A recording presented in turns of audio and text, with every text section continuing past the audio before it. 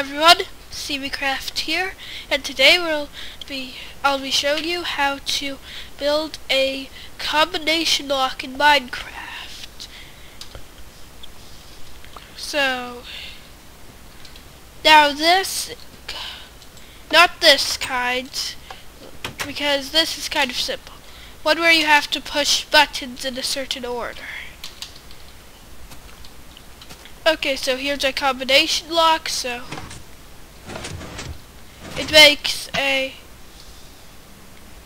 that's the sound it makes if you get it wrong. So it must have already been partway through the combination, but I'll just show you how it works. So let's get the second one wrong intentionally. Yeah. So now for the actual combination.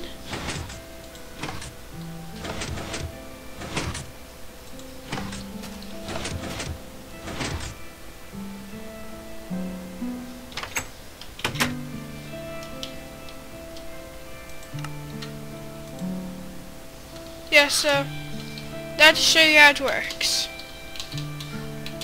Here is a more simple version.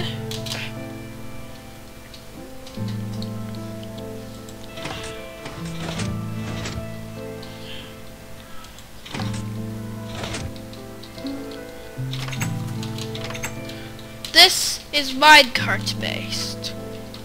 So basically, what we have here is a minecart, buttons with pistons attached, right over here. You press the button, a piston pushes. Because there's a block here, the minecart decides, hey, I want to go this way. It goes over here. And then there's all of this other rail stuff, so you will have to figure out your own rail. And hold on, music, get off. Okay, so this goes across. So this automatically goes here to the next place. If you get it wrong, I'll show you what happens. So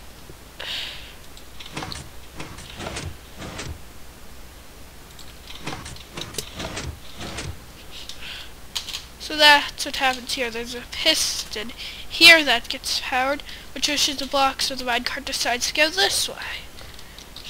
If you get it right, the minecart goes across, up, hits a note block to tell you that you're awesome and did it correctly. Actually, I didn't do this on the big one yet because I just recently found out this problem, but if it's out in the open, you need to cover up the note blocks one block above them so snow doesn't get onto them if you're in a taiga biome or snow plains. So basically then the cart just goes back to where it was.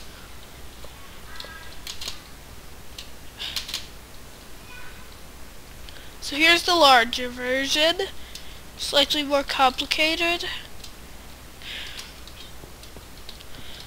One important thing to note is if you have more than 2 buttons, then you can't have it go across like this because that's just feasibly impossible.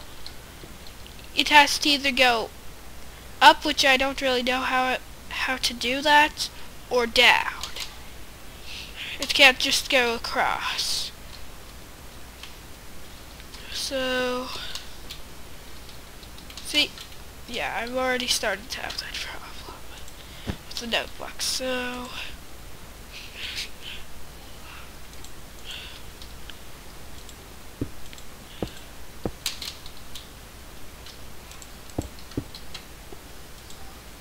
I'll just cover up this entire stretch.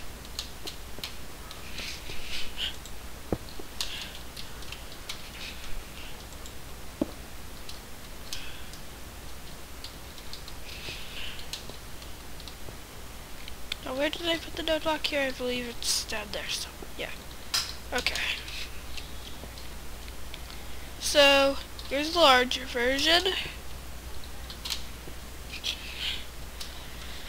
I won't really explain all of this minecartness because depending on how many buttons you have and stuff, this can all change. I'll just tell you about the concept for the most part.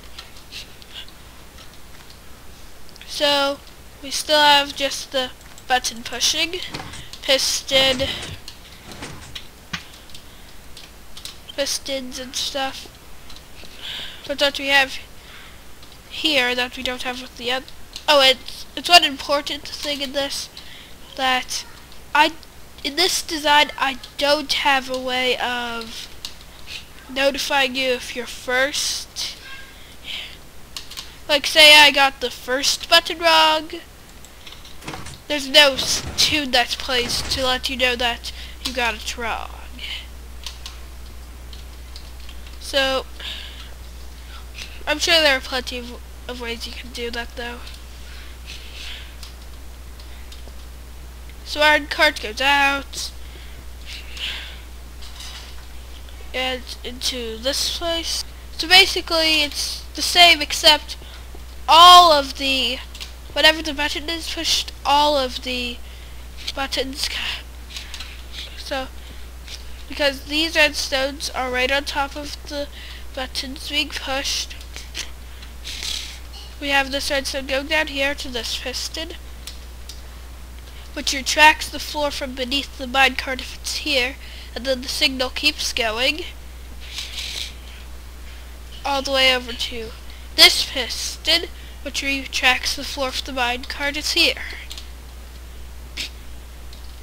And then we've got a track that makes the minecart go up, back over here.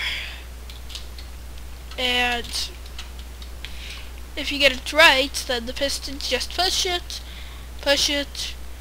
goes up, across the tune, across the detector rail right above the door. Now this one, it hits this powered rail on the wall and just goes back, and the track is set up in such a way that it just goes all the way to the start. Now my reasoning for the tunes is you don't want people not knowing if they've gotten it right or wrong, so because that's kind of cheap. And then the victory tune is mainly just to give people reaction time to be like, oh, the door's opening, let's go in, if they don't already know that they got it right. So, and that's basically it. It's not very complex in theory, but in implementation it can get quite complex. So I hope this has helped you, and until next time I invent something awesome, I've been CMeeCraft with an awesome redstone tutorial. Bye!